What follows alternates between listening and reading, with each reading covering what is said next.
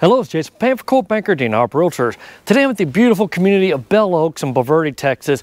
The reason I'm out here is because I just got a phone call today for someone who's been watching my videos for a while, and they're making the switch from being viewers to clients. I love it when that happens, but they're interested in this lot behind me, and it's a 1.5 acre lot, and I think it might be a good fit for them. So of course, let me do a video of it. Let's go check it out. All right, this is a beautiful lot. There is a slope kind of in the front going back there. You can see the elevation is a little different. We were just out here and we had the builder they're considering using, which was Journey Homes. The owner actually came out, walked this lot with us, brought his little rolling tape thing. There's the other measuring stick. So this does kind of pie out. But yeah, having the builder come out, walk the lot, let him know the plan that they're considering is going to be a good fit, and it looks like it is. So of course that's why I'm out here. But it's always a good idea to have that builder come out because he has so much more information on house placement and everything else that I just don't have. But as you can see, one of the big draws to this lot are the trees. Just tons of oak trees. I love the fact that we got so many of them on the side of the property and going out. Let me go and pull up my little phone here so I can show you a little more of this lot. This is the lot right there. So there we go. You can see the lot, the little blue dots where we're at. All right, we're gonna keep walking back. I know these guys were talking about putting a fairly long driveway.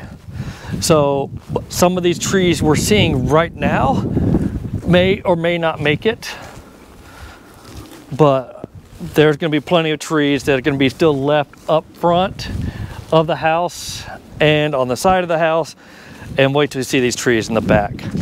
Now we're coming to the fairly level part of the lot, and if you can see the house next door, they don't have a really big drop off in the back, and that's one of the big appealing things about this lot is the build site's going to be pretty darn level. All right, let's see where we're at on the lot. All right, this is where we're currently at, seeing the blue dot. So we're working our way back. It's going to keep pieing out to where we got kind of where I think that big group of trees there is going to be not on the lot. Might be right on the edge of it, which is the ideal spot for the trees. And this is kind of, oops, get to where I can still see it. This is kind of right where the build site for the home is going to be in this area here. So yeah, these trees are probably going to go, but such is life. You're going to see nobody, you're going to see the neighbor's backyard a little bit. So yeah, if this was the front of the house, this is what your view would be, which is plenty of trees in the front. These trees here you see go bye-bye, and okay, I do see a little pink flag back there, so we'll walk back up on that side, but I want to walk down the middle of the lot first. And let's just say this is the back part of the house. Would be kind of right around this location, would be kind of the back part of the house. So this would be your view from the back porch. Actually, more like there's your view from the back porch, because it's going to be a little bit higher than where we're standing right now, which is really nice. I know they plan to put a pool in, and after talking to the builder, this clear spot would be a really good spot for the pool. And then the yard portion behind the pool would be what you're seeing, this little mini forest. All right, let me go and walk the perimeter of the back. You see the little flag, that's where I'm going to be walking to right now. And I'm going to go walk the whole back pie shape of this. There is a pretty good size easement, so for water drainage, there is a drainage ditch right back there. But there's all this stuff with the trees you can't build on, because in case of flooding and this little drainage easement, if it overflows, they don't want you to be building there. So here we come to the edge of the property line, seeing the pink flag. And there's the natural drainage. See, it's not super, super deep. That's why they've got this as a water easement. And I see the other pink flag back there. That's what we're gonna be walking to.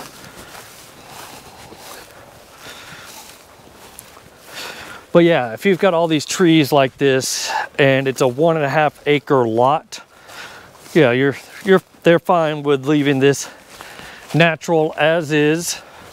Maybe put a hammock or two up there underneath the trees. Set up a little fire pit, kind of out in the middle spot there, and be really nice.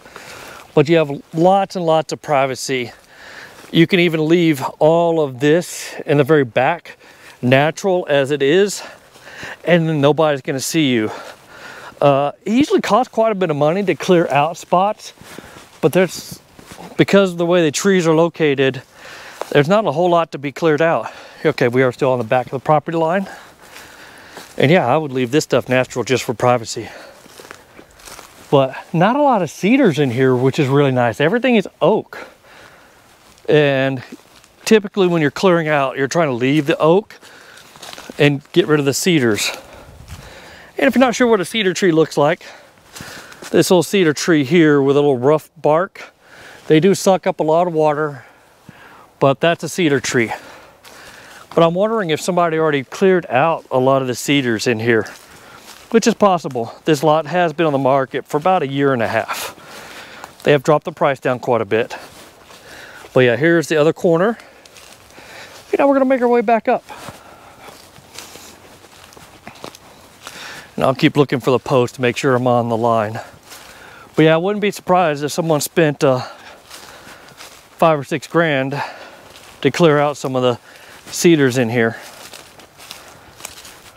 All right, I'm still on the side property line. So yeah, all this would be just a really cool backyard.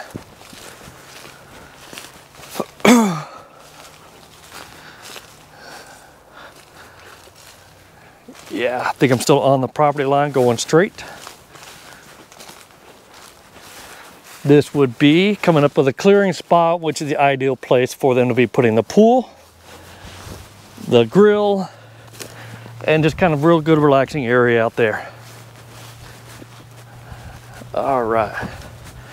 I wanted to walk back this side just so I can see where the stick is with this grove of trees. And yes, I think I see it there. So there's a little flag you can't see right now. There's a little flag right there. So it looks like property line kind of splits this grove of trees here, which means when someone builds on this side, these trees don't get touched because everybody wants some trees on the edge of their property line. And yeah, I see the electric pole up there, which is kind of my marker for the property line is.